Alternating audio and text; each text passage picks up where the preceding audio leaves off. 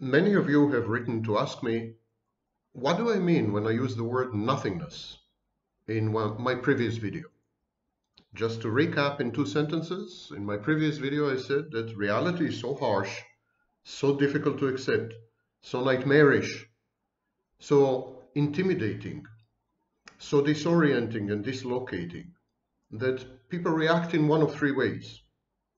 They develop functional affective psychosis.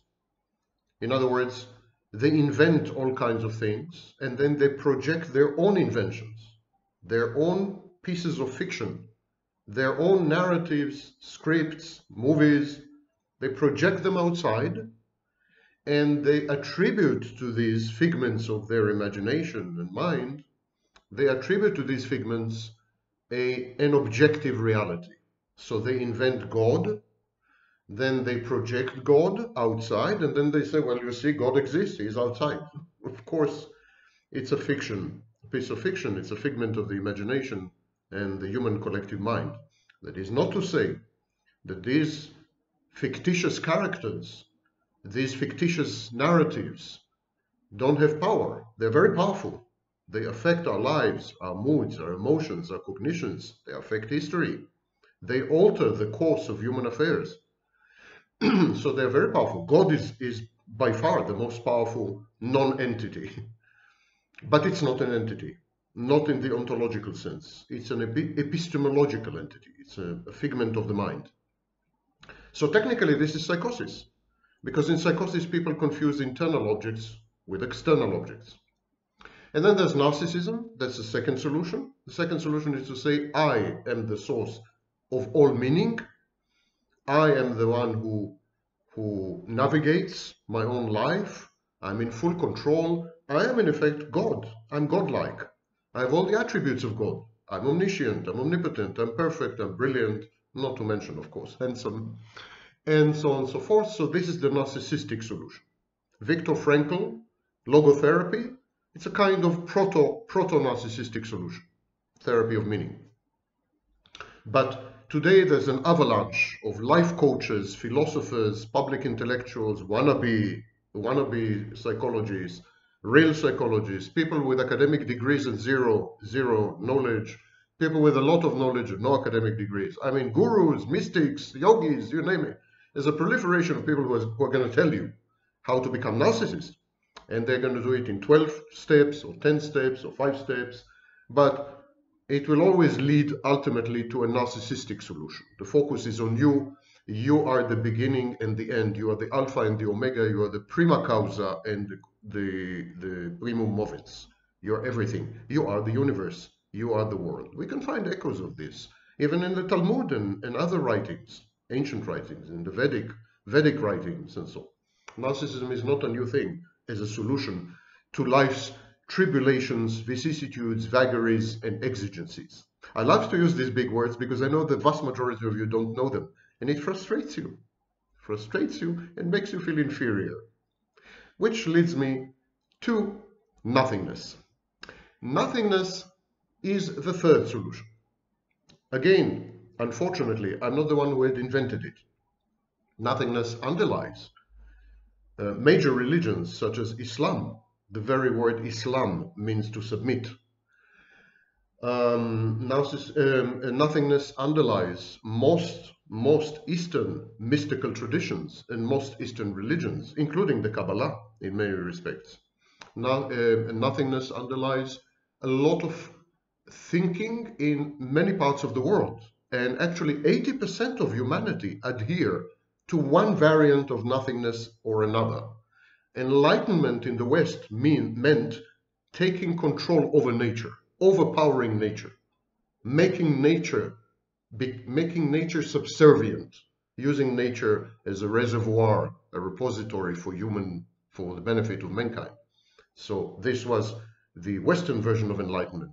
The Eastern version of enlightenment was disappearing, vanishing, not being, the art of not being. And so nothingness is nothing new.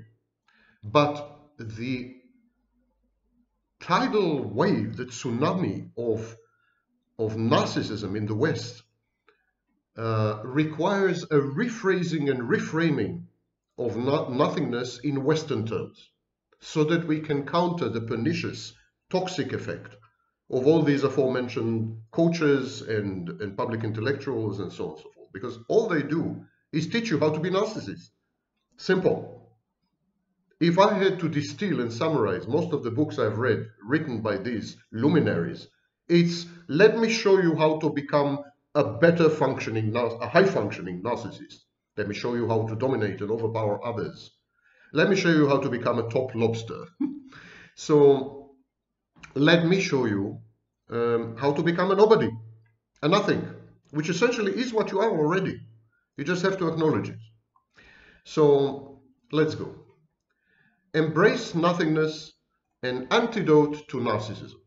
First of all, everything I'm about to say is backed by hard data, by sometimes centuries of statistics from all over the world. It's not confined to the West.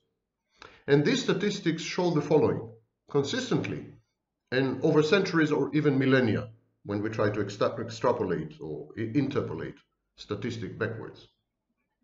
Number one, accept that you are special only to yourself, unique only as a statistic. There's never been a combination of genes such as yours. Your phenotype and genotype are unique, but unique in the sense that they're non-repeatable, perhaps luckily for the world. But accept that you're special only to yourself, indistinguishable socially from billions of others. You are a speck of dust.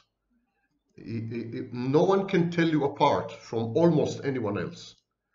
Today, the homogenizing forces of mass media, social media, international transport, all these forces crash and mold you into a replica, into a simulacrum, into a copy of the next guy or the next girl. You dress the same, you talk the same, you think the same. You are nothing but a clone, very often an unthinking clone. Number two, accept that you are here today, gone tomorrow. The source of the problem with this pandemic, for example, is the absolute refusal to accept death, the rejection of death. I am so precious and cosmically significant. How could I die? I should never die. I should sacrifice the economy. I should sacrifice civil liberties. I should sacrifice human liberties. I should sacrifice medicine itself, medical knowledge, just to preserve this treasure that I am.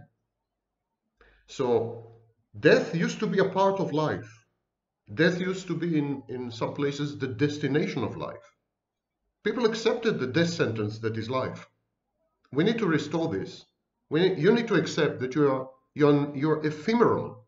You're utterly forgettable.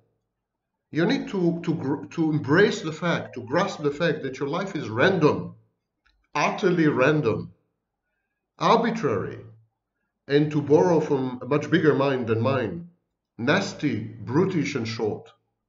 Your life has no meaning. No meaning. It's meaningless. It's utterly insignificant. No one will remember you, not even your great-grandchildren. Do you remember your great-grandparents' names? Names. Do you know anything about them? You will be gone. You will be erased. You will be deleted. You will become ultimately the nobody that you are, the speck of dust. You will return to dust, as the ancient wise texts keep reminding you. You're nothing. You're nothing but a machine which converts food to other less savory products. That's your main function. And to propagate your genes, if a woman deems you worthy. And in 60% of the cases, women do not deem you worthy. 60% of all men do not propagate. Chances are that you will die childless if you're a man, or hated by your offspring if you are of either gender. Women are better off. 70% of them have children, at least one. Number three, surrender. Surrender and submit. Accept, embrace. Just be. Resistance is futile. Change is an illusion. There is nothing you can do about your essential nothingness, about your innate character, temperament, personality, call it whatever you want. Nothing you can do about this. It's 50% nature, 50% nurture. Your genes have determined you long before you have emerged from your mother's equally meaningless body. You are nothing, you were born nothing, you will die nothing, and you will do nothing in between. The sooner you accept this, the happier you will be. Succumb to your social station. Don't reach. Don't overreach. Accept your future, which would look exactly like your past, and even worse than your present by all measures. The people you care about don't care about you. If they care about you, they care about themselves in you. The people you care about is a social fiction, a figment, a structure, a socially acceptable sublimated interaction. But you know what? The people you care about, they're also nobodies. They're also random mutations in a giant sea and swamp of genes. The selfish gene. You have come from nowhere, and you're going nowhere. You're an assemblage of unicellular mechanisms. You are nothing but an agglomeration of amoeba and bacteria, nothing more. You think you are, because people are telling you that you are. If you pay $20 to buy their books, they will tell you anything you want to hear. Anything you want to hear. Not every problem has a solution. Your problem has no solution, statistically speaking. And not everything you regard as a problem is a problem. Actually, in reality, there are very, very, very few problems. Reality is just what it is. Simply what it is. That's it. It's not problematic. It's not non-problematic. It's not promising. It's not fulfilling. It's not delivering. It's nothing. Reality is simply is. Number 4. If you insist on protesting futilely, because protest is futile, but if you insist on protesting futilely, do it by withdrawing. Do it by disengaging. In passivity, there is safety and the chance for change. Gandhi said it, not me. The systems set up by the elites want you to fight. They encourage you to fight. They want you to fight because it guarantees that you will keep losing. They want to make you a loser. They want to convert you into a loser. The more you fight, the more of a loser you are. Life is stronger than you. The power structures are stronger than you. The establishment is bigger than you. They're all overwhelming and overpowering, and they're going to consume you, and they're going to spit you out, the writhing shell that you are. Emptiness encased in protoplasm. They're going to do this to you. Fighting, protesting, resisting, all these foster mental illness. And the mentally ill are submissive. And that's precisely the way the rich and the powerful like it. They want you to be dysfunctional and defective and hopeless and broken and damaged. Because that way they can control you. That way they can leverage your infirmity and disability to their benefit. Don't give them this pleasure. Go away. Disconnect. Don't play the game. Overturn the chessboard. Walk away. Tell them to F off. Because you are on their turf. You are in their territory. You are playing games subject to rules that they had written. You never play your own game. You're playing their game. And you know what? There's no way you can upend them. There's no way you can change them. There's no way you can delete them.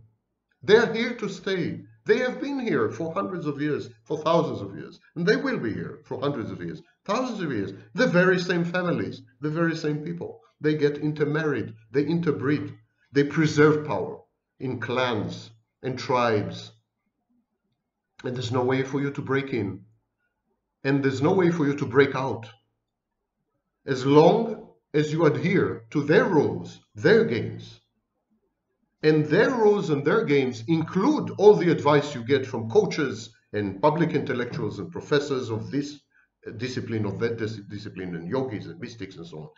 All these people have a vested interest in the power structure. If you want to sell books, you need publishing houses. It means you like money. It means you have what to do with money. It means you want money. And if you want money, it means you're part of the establishment, part of the power structure. Don't let these people deceive you. They are not your friends. They're out to take everything you have, however minimal it is. They're out to leave you destitute. Number 4, you cannot alter yourself to be better. You cannot change yourself in any meaningful way. I'm going to repeat this. It must enter your thick skulls. It must penetrate whatever it is you have that passes for a brain. And many of you are brain dead. But still, let's try. Even if you electrocute a frog, it jumps. Maybe you will jump. Listen to this well again. You cannot better yourself. You cannot alter yourself in any meaningful way. You are who you are, fundamentally, profoundly. And in most cases, who you are is an unendowed zero and loser. The overwhelming vast majority of the teeming, unwashed masses are exactly this, teeming and unwashed. Not everyone can be a winner, never mind how he changes his posture. Not everyone can be a hero. Accept that you're a zero. Accept that you're a loser. And accept above all that you will always be a zero and a loser. This is the way of the world. This is the way you will remain to the day you die, statistically alone and impoverished. This is life. This is the hand you've been dealt. This is reality. This is the universe. You don't like it? You know what to do. But you're too cowardly for that. So I'm relaxed. You're not going to do it. You're not going to do it. Number 5. If you were born to poor and uneducated parents, you and your children and your children's children will end up even poorer and with irrelevant education that they can do nothing with. Fact. It's a fact. In the last 20 years, for the first time in American history, the younger generations earn less than their ancestors and progenitors and parents. People are becoming more poor, not less poor. Every generation is poorer than the previous one. Income inequality has exploded. Exploded. The 100 richest people on earth have as much money and property as the lowest, the poorest, 3.5 billion people.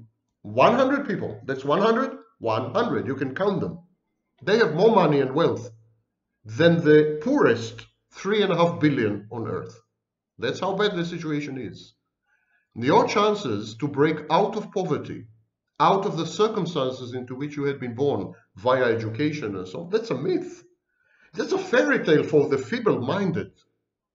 That is a tool, an instrument of manipulation by the elites. They're lying to you. There's no way out. You're trapped. You're trapped in your birthplace, in your birth circumstances. And you will never, ever break out. Ever.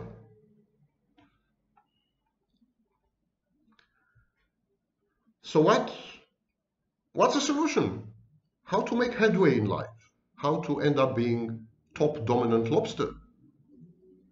Well, the only two ways to progress, the only two ways to make headway are to be born to the right parents, but maybe you got that part too late, or to marry the right spouse. Listen well. There is no other way. Never mind how many books you read, how many authors you make rich by stupidly giving them your money. Never mind which guru you adulate. Never mind which god you worship. Never mind which amount of education you acquire. Never mind where you move to. Never mind what you do. You will never, ever, ever change or get better or progress. Except if you marry the right girl or guy. Women know this. They look for rich guys. They look for alpha males. They look for successful men. Well, not alpha males, but successful men. Men who will provide them. Women know this. They've known this all along, since the dawn of history, probably before, when we were all chimpanzees. Or get born to the right parents. If you believe in Indian nonsense, next incarnation, in your karma, choose the right parents. Social mobility is a myth. Hundreds of studies, including most recently Piketty's and others, hundreds of studies, proved conclusively that there is no such thing as social mobility, especially not in countries that profess social mobility as a founding myth, as an ethos. Social mobility among industrialized nations is lowest in the United States, and highest, by the way, in Sweden, a socialist country. There's no such thing as social mobility. I told you, you will never end up richer, more powerful, more educated, better off than your parents. Actually, statistically, less so. You will never be accepted by the elite, by the upper classes, if you were not born into them. You will always be an outlier, an outsider, an outcast. You will always be shunned, ridiculed, mocked, excommunicated, trampled on, reduced to rubble if you attempt to raise your head. Raise your head, you'll be decapitated. There is no such thing as social mobility except your caste, your station in life. This is where you are stuck. Make the best of it. You want to progress? You want to be top dog? You should emerge from the right hole or penetrate the right hole. And these are the only two ways to improve your lot in life. Now to the crux of the matter. Anyone, repeat, anyone, who tells you that he has a solution, a cure, a system, a therapy, a cause, a framework, a religion, a God, love, empathy, or rules for life. Anyone who tells you any of these things is a glorified con artist, probably a psychopathic narcissist. And anyone who tells you this is out for your money and adulation. He seeks either narcissistic supply or power or money, and the power that money gives, or sex, which is all about power, to quote Oscar Wilde. These are power-hungry, money-hungry, sex-hungry people. They want your subservient admiration, and of course they want everything you have, and they're going to take it from you. They're going to take it from you because they're merciless and ruthless and callous, and they're very, very sick people. Adhering to a delusion, to a confabulation, to a fairy tale, to a fantasy, or to an outright lie can be comforting. You know, when you are inside the narrative, you think you found the way, you found the cure, you found the magic, you found the philosopher's stone. Now you can convert your leaden, dreary life into gold. You say to yourself, I found the rules to transform myself and my life. I found the creed. I found the system. I found the therapy. I found the method. I found. There's nothing to be found. It's all delusions, confabulations, fairy tales, fantasies, and outright lies. And the people who propagate them, and the people who perpetrate them, and the people who promulgate them, they are scammers. They are cheating you, they are deceiving you, they're lying to you, and they know they are doing this. And they are laughing all the way to the bank, having taken money from you, the brain dead, the comatose, the zombie losers of this world. What you're doing is replacing a manageable problem, how to embrace life and accept it as it is, with an even bigger one. Why? Because not everything that is true works, I admit. And not everything that works is true. But you should always prefer what's true to what's working. If you have two pieces of information, two beliefs, two ideas, two people, one of them contains, embodies, reifies the truth, and one of them tells you, suspend your judgment, trust me, close your eyes, blindly follow, and you will feel much better. Choose the truth. The truth is hard, but it's hopeless. Truth will never give you hope. Why? Because the world is hopeless and meaningless. Leads nowhere, comes from nowhere, will end in nothing. The alternative, the lies, the delusions, the rules for a meaningful life, the restoration of order, whatever that is, all this nonsense, the yogis and the mystics and the hodgepodge of Eastern ideologies and mythologies and religions and religion in general, and the nonsensical belief in the objective existence of a supreme being or a superpower or a higher power, which we had invented 4,000 years ago. I mean, all this self-deception, it does one thing. It gives you hope. And listen well. It's counterintuitive, but nothing is more harmful than your health than hope. Not cigarettes, not SARS, COVID, nothing is more dangerous to your life, well-being and health, mental and physical, than hope. It's the greatest toxic, venomous poison ever invented by the human mind. Because hope brings forth expectations, and expectations invariably result in frustration. Frustration leads to depression and other forms of mental illness. Hope is a counterfactual poison. It's not real. Reality is hopeless. Your only hope is to accept hopelessness as the only outlet. Your only hope is to just stop it. Have no expectations. See no future. Strive towards nothing. Just be. Your compulsive need to believe in something, to believe in someone, to follow someone, to trust something, a god, a guru, a belief, all these lead you to either subservience, abject subjugation, or to dysfunction, physical and mental. And in many cases, perhaps in most cases, hope, following someone, having a god, having a guru, in most cases, leads you ultimately to both subservience and subjugation, and mental and physical illness. Number 8, your children, again, associated erroneously with hope. There's nothing more hopeless than children. Your children will grow up, statistically, hating you. I repeat, most children hate their parents.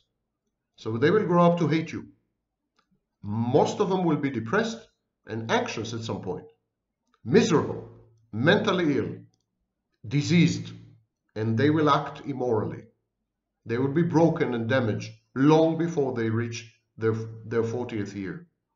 And they will find no solace and no succor and no support and no help and no hope in their own lives.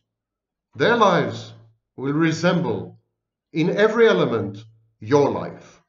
aimless, empty, hopeless, meaningless, random. So, just number 9, focus on experiencing your life. Focus on living. Focus on existence itself. Don't worry so much. Don't overthink. Don't overanalyze. Statistically speaking, you are probably way too stupid to think or to analyze. You're not doing it well. You are getting the wrong results. You are inputting the wrong data. You're processing everything wrongly because the vast majority of humanity are seriously dim-witted and feeble-minded. You are good at, very good at, eating, drinking, making love sometimes, having fun, watching the sunrise and the sunset, butterflies flapping their wings, your children howling at the yard. Sports is good for you. That's it. Don't reach above that. You are not qualified. You're not trained. You don't have the traits. You don't have the intelligence. You don't have the intellect. You don't have anything it takes. I'm not generalizing. There are the 0.001% who are the exception to this rule. But why gamble? Why speculate that you belong in this group? It's narcissistic. It's grandiose. In all likelihood, you don't belong in this group. Watch the flowers bloom. There's no bigger source of happiness. Trust me. And finally, number 10, embracing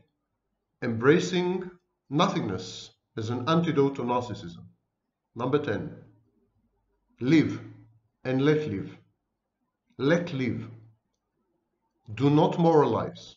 Do not motivate. Do not hector. Do not educate. Do not punish, argue, debate, convince, cajole, position yourself, compare, repair, reach out, converse, expect, hope, demand, or befriend. Just go away. Just be and let others be. They have the same right to their insignificant existence as you do to yours. And their lives are as empty, meaningless, and random as yours. You have no privileged position, no superior status. And to think that you can acquire one just by buying a book or following some rules or listening to some mystic or some guru or some public intellectual is grandiose. It's also counterfactual. It's not going to work. You're just going to waste whatever little money you have. Spend it on nothing. And 5 years later, or 10 years later, or if you're a really complete idiot, 20 years later, you will discover that everything I'm saying is true. That you're a loser. That you are nobody. That you are indistinguishable from a billion others. And that your best bet for happiness is just to accept this.